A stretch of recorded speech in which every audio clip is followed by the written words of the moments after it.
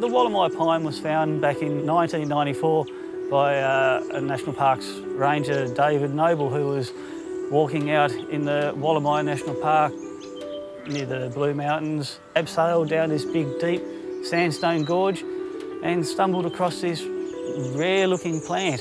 He took some foliage back, and not long after that they realised that they found a very rare plant, and that's where the whole Wollemi story started.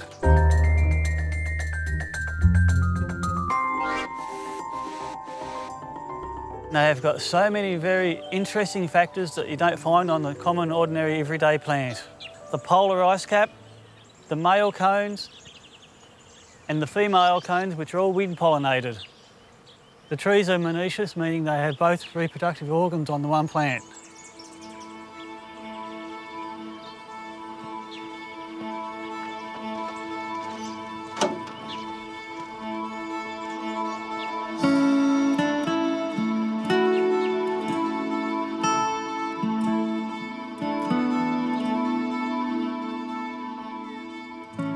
Here we have a female Wollemi seed.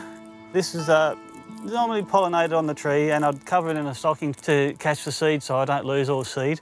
It flakes apart. Inside these little bits here we would find a little seed. Oh, here's one right here. They're often quite small. And from that I put it in the fridge to stratify it, which is to initiate the cold spell, which is what normally happens. And then from the fridge, which I'd leave in the fridge for about 2 weeks, it goes onto a heat bed. And this heat bed runs at about 27 degrees. It can go from 25 to 30. And then I come out each morning and I'll mist them, and I'll keep the cover on to keep it warm and humid inside. The Wollemi can take from 2 weeks to 6 months to germinate. So when you see this lot of seed here that I put in Christmas time last year, you can see some of these plants that are quite nice with the new foliage. And then you can see ones that I've only just pricked out that are very, very small. And believe it or not, that is off the same batch that was all planted at the same time.